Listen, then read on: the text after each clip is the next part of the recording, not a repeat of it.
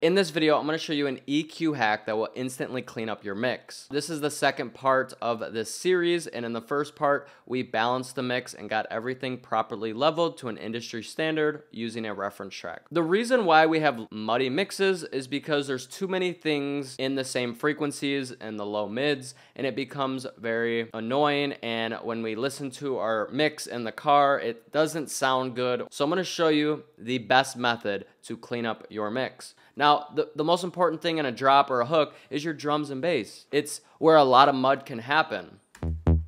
So what's the most important?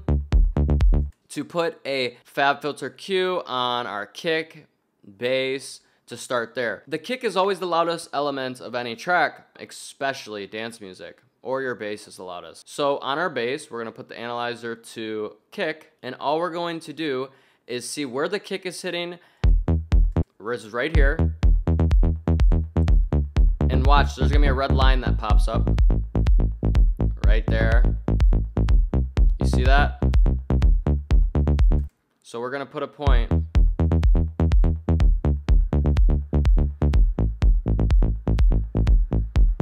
right there.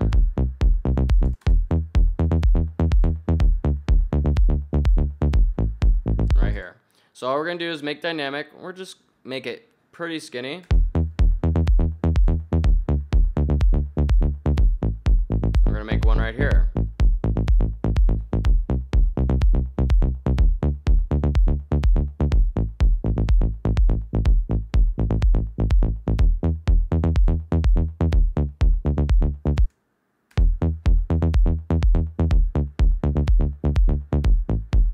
Okay.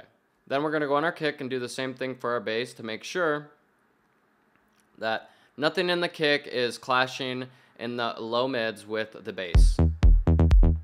Right there. So our kick, you see this red line that's showing clashing frequencies. So our kick, our bass is hitting at the red. Right there, we want to make dynamic right here.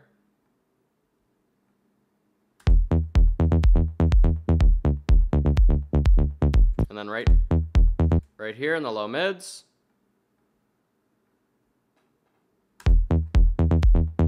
And right there, because our bass is taking up that. Now you just should start with 3 decibels.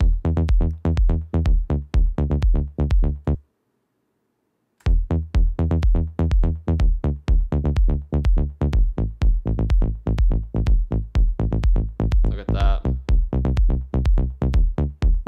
Okay, we need back to our bass and widen this a little more. Look at that.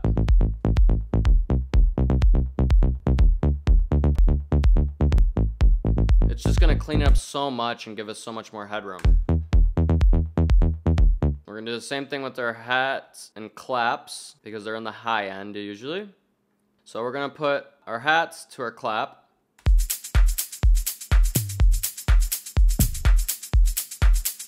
So this is our hats. So we can do a duck right here. Because our clap meet right here. And then we can go on our clap. Make sure to go to our hats. So our hats are sitting in the high end. We just make sure to... Okay, and then I hear some low end rumble down here with the tom and a late kick. So I'm gonna make sure on this tom to put it to the bass because I don't want it interacting. Look at that. Look at that tom. Make dynamic. I'm gonna put this down a little more because it...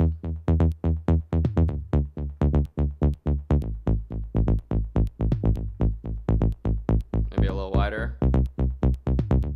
Boom. And then there's this like late kick that I want to make sure that it's not interfering with my bass.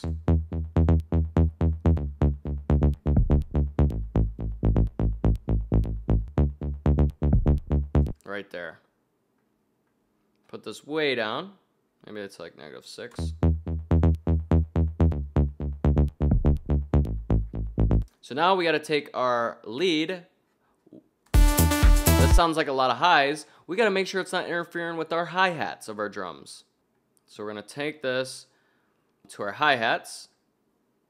Look at that. So our leads are interfering with our hats right there.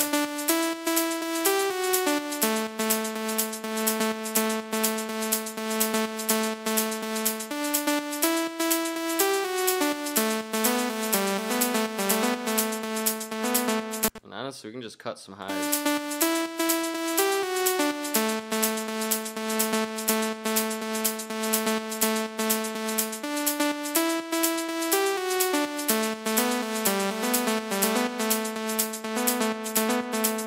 Much better.